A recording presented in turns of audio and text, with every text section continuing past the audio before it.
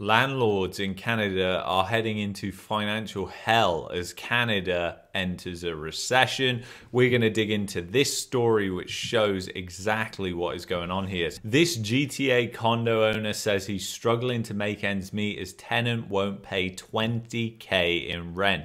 And then you've got this emotional photograph. A Mississauga landlord says he's fed up with the bureaucratic gridlock that's held up an eviction order for almost 6 months, whilst his tenant, who owes him about $20,000, lives rent-free in his condo. Now, the reason I brought up a story like this is because I think this is going to become more and more common, and you're going to see lots of landlords who are going to be defaulting on their mortgage, exactly like what happened in 2008, because their tenants aren't paying them, because essentially their margins are so tight because home prices have gone up so much, they've become a victim of their own investment choices, which was to invest in the real estate market. And, you know, we don't know what this landlord bought at, but let's assume it's within the past 2-3 years. It's going to be an insanely high priced. His margins are going to be so thin, he might have already been contributing to the rent because the rent wasn't covering the entire amount of the condo fees and the mortgage anyways. So, I don't sleep at night, I don't eat, said Roberto, who is a home inspector and a married father too. And that's pretty sad, to be honest, and they're trying to trigger emotion there. But it is sad when you really think about it, because they are just human beings at the end of the day. And, you know, landlords get kind of branded like really bad these days, but a lot of landlords are genuinely nice people. They bought homes in order to help people get into the market who can't afford homes, and they're actually just providing a service.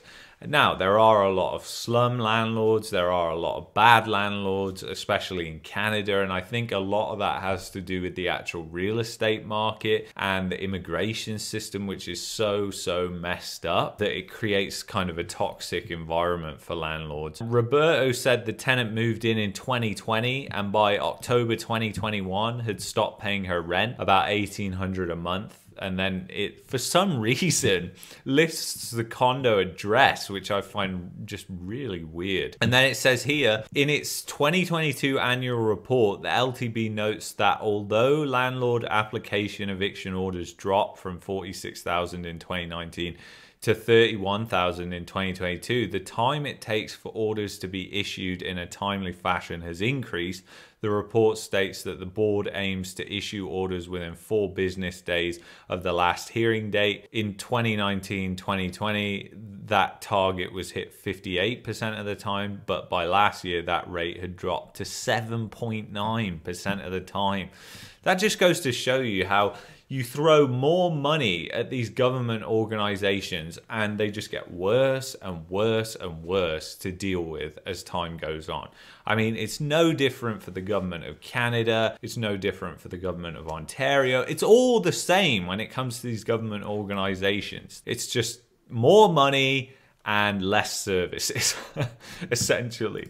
It has such a profound impact, particularly on small landlords. The frustration level is so high that as soon as they get their units back, they're putting them on the market, she added.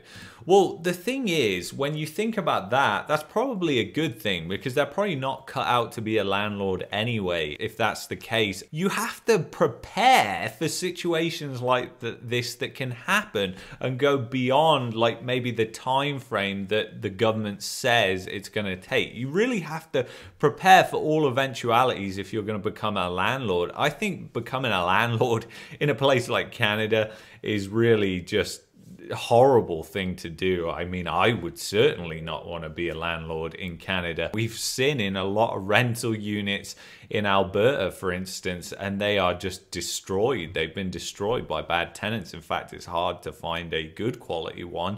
Just as for landlords, it's hard to find good quality tenants.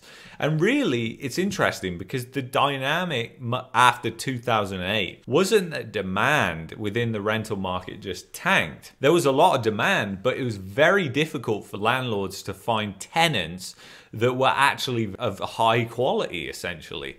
And I think that will be the case too. And you're just going to have evictions back up in places like Toronto, Mississauga, Vancouver and other places. I think it's just going to be a disaster when this recession hits. I mean, nobody's going to have an easy ride, but we often forget about landlords and the fact they're leveraged. Meanwhile, Roberto says he's slowly sinking towards insolvency. He says he's having to come up with $3,000 to $4,000 a month to carry the condo and his family home. It's a struggle. We live a very basic existence, Roberto said. I feel depressed, lonely, let down. Now, let me give you my perspective on investment properties. You know, if you can afford to get an investment property and even if it's unoccupied, you can afford to carry it, then you can afford that investment property. If you can't afford to carry it unoccupied, then you can't afford that investment property because it could be unoccupied for a long period of time. You could have a tenant that doesn't pay you. It might not be that they don't pay you 6 months in a row or 12 months in a row. It might just be that they miss payments every now and then you try and get them out, and that takes a significant amount of time and they stop paying rent. But you have to prepare for all these eventualities, I think, because you're taking risk when you buy an investment property. The problem is people think there is zero risk in buying an investment property in Canada, and it's one that the real estate market is just ran with. You can buy this investment property, you can rent it out, and everything's going to be fantastic while the economy's okay, of course. But then when the economy starts to tank, unemployment starts to go up, it starts to really become problematic, especially if you're raising rent. I mean, picture this. You have a really good tenant, you raise the rent on them, and they turn around to you and say, I can't afford it, I'm going to have to move out. And then you say, okay, that's fine. And then you go and advertise your unit or whatever, and then you get a tenant in there and they pay rent for 3 months and then they stop paying. Or you struggle to find high quality tenants when that happens. Or you have to then list at a lower rate because you were too greedy. There are so many different dynamics involved with becoming a landlord that people don't think about. And especially in a place like Canada, where in most provinces it's heavily regulated. Canada households credit market debt to disposable income. You know, I wanted to bring up this because this isn't just landlords that are holding this debt. In fact, when you think about it, it's mostly, if you think about probabilities anyway, and you think about renters, you're more likely to see renters holding more other debts than, say, people with mortgages. And people with mortgages, they kind of disguise it because they can go into credit lines and all that sort of stuff on their home. They might not classify that as even getting into debt, even though it is.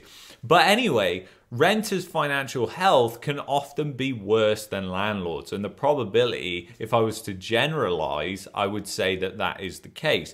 So interest rates are actually affecting renters as well because a lot of them are holding credit card debt. I think this is so key, guys, and a point that I really want to get across to you is that this households piling up credit card debt, this is so bad for the economy. This is almost like a leading indicator of an economic crisis that is coming. Credit cards are the last resort. Think about the interest rates that these credit cards are charging right now. They're the last place that you want to go. And I was thinking of actually trying to get somebody on from one of these payday loan places to talk about how their business is doing. I don't even know if they will even agree to that, but it would be interesting.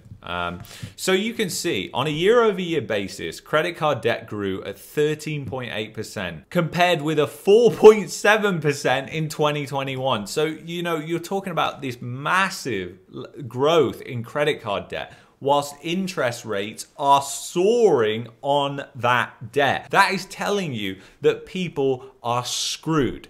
They are fucked, to put it bluntly. So you have to really think about that, because that means that we are not going into a good place. The economy is not heading into a good place. Food inflation, sky high, all these other things, they do not equal a good recipe for the economy. They equal a banking crisis. They equal a disaster when you've got debt at these insane levels like we have in Canada. So anyway, if you've enjoyed this video, you might like that one there. You might also like that one there. I don't know. Maybe you do, maybe you don't. Maybe you'll be on to the next one. See you on the next one. Bye-bye.